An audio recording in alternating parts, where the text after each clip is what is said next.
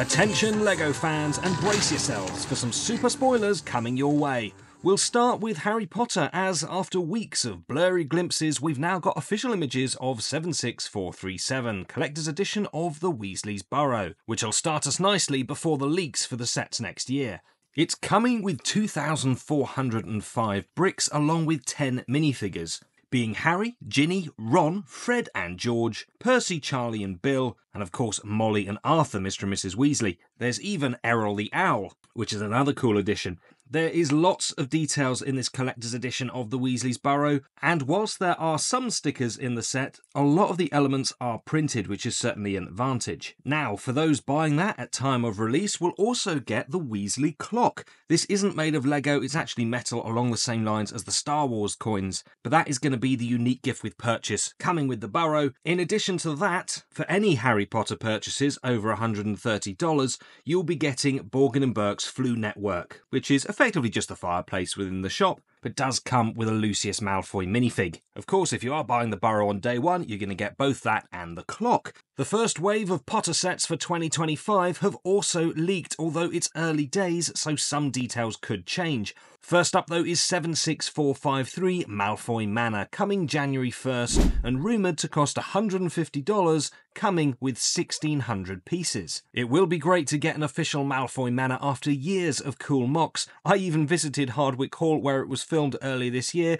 although I didn't realise at the time that's where it was, so speaks volumes for my powers of observation. As for which scenes will be depicted in the manor, this will influence which minifigs we get. Assuming that Harry will feature, which he almost always does, it would also make sense for Ron and Hermione, with possibly Luna and Ollivander, more likely Bellatrix and Draco along with Lucius, and maybe even Narcissa, who we only had once from back in 2011, as well as possibly Dobby and or Griphook. Then there will also be a new version of the Night Bus in set 76446 to replace the now retired version from 2019, this one to be 500 pieces for $50. And some more business is coming to Diagon Alley with set 76444, Microscale Wizarding Shops, this one to be 2,750 pieces, and with these 16 plus Diagon Alley sets still available on LEGO at the moment, and several other sets of this location having been out in recent years, you have to wonder how often LEGO can milk this particular cow. Moving on though to 76443, this is to be a buildable version of Hagrid's motorbike and sidecar with 617 pieces for $50.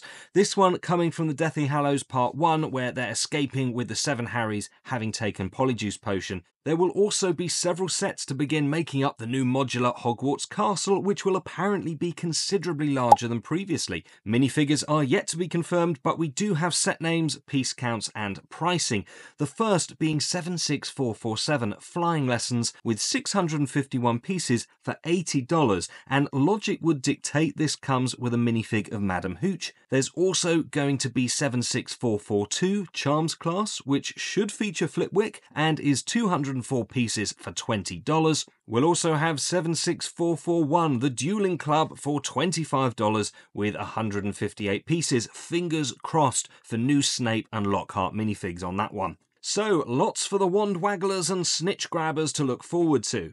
As for the mutants, the 76294 X-Men Mansion has had some confidential images leaked. However, I'm not going to show them as the usual DMCA stuff is happening. People are getting strikes. There's already been a couple of prominent leakers who've had their main accounts deleted in the past couple of weeks. So what can be seen is that a buildable Sentinel is coming with the mansion, which is going to be hinged at the back to open and close. And the minifigures that seem to be identifiable are new versions of Professor X, Jean, Gambit, Bishop and Iceman, with repeats of Wolverine, Storm, Cyclops and Rogue. The studio couldn't afford another X-Man. That one's coming in November with 3,093 pieces for $330.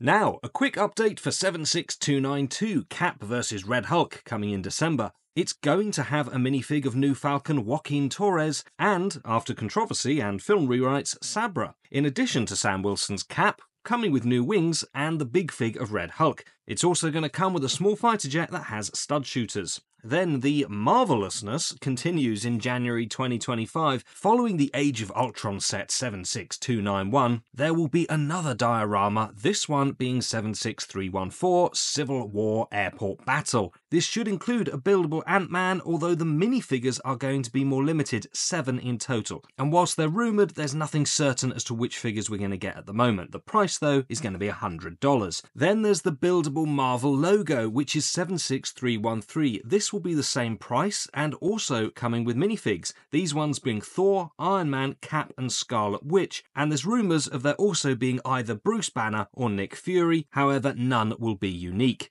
And a quick reel through 5 more, being 76307 Iron Man Mech vs Ultron for $15, which will be cool to get an Ultron minifig again, and these are rumoured to be comic book based. Also 76308 Spider-Man Mech vs Anti-Venom, same price, and 76309 Spider-Man vs Venom car for $30. There's 76310 Iron Man and Black Panther vs Red Hulk for $35, also with comic book based minifigs apparently, and 76311 Spider-Verse Miles vs The Spot for $40, with minifigs of Miles, Gwen and The Spot. This is the first set we're getting from across the Spider-Verse, which is cool. There will also be the final battle from Endgame for $100, coming with several minifigs, the known ones currently being Falcon, Ant-Man and the Wasp, and a new Iron Spidey, and it's going to come with several buildable portals. There's also going to be another Iron Man armor haul, slightly weird after the poor sales from the last one, this time with 4 minifigs, Iron Patriot MK1, the MK42, Pepper Potts, and Aldrich Killian. There's also going to be a new Igor build that you can put one of them in. That's going to be $55, also spring of 2025. Now for the Bricklink Designer Programme and LEGO ideas. First up, the 5 winners of Series 5 have been revealed, which I've done a detailed video on, link in the description below, but they're the Thieves of Tortuga, the Mushroom Village, Antique Shop, the Amazing Adventure in Transylvania and the Popcorn Wagon, crowdfunding for those being June 2025. And as for LEGO ideas, the 80s Challenge 2 winners were revealed as being the Goonies, which is just an amazing set in my opinion, and also the buildable Gizmo, which is going to be fun to get too. Switching to Disney, so far the sets for January are princess-based. There will be a buildable Cinderella dress for $40, likewise a 2-pack of Cruella and Maleficent dresses for $70, and there will be a twirling Ariel for about $10, similar to the twirling Rapunzel. Also a buildable Hey Hey, the chicken from Moana, and there's going to be another Encanto house, but in microscale for about $40. If those aren't enough for you, you'll be able to bag another small Frozen castle for circa $35. Yes, another. Seriously, LEGO, just let it go. Or else a larger Cinderella's castle for $80. And if those don't do it for you, maybe the 4+ Frozen sleigh ride will. Most promising, however, is Lilo and Stitch's house, which is rumoured for the second half of 2025, priced as $90. Piece count to be confirmed, but looks like it will come with minifigs, not mini dolls. Moving to Star Wars, there's a bit more info on sets coming spring of next year. Ahsoka's Jedi Interceptor from the Clone Wars is to be 75401 with 290 pieces for $45 and should come with a new younger Ahsoka minifigure and Astro Droid R7A7. 75402 is of course the ARC 170 fighter with 497 pieces for $70. The last time we saw this ship was 2010 when it had 3 minifigs and a droid, so expect something similar, and it should prove popular if done well. The buildable Grogu in his floating pram is set 75403 and is going to be 1,048 pieces, priced at $100. It's also to come with a minifigure. We'll just have to see if this is going to be a repeat of either Grogu or Din Djarin.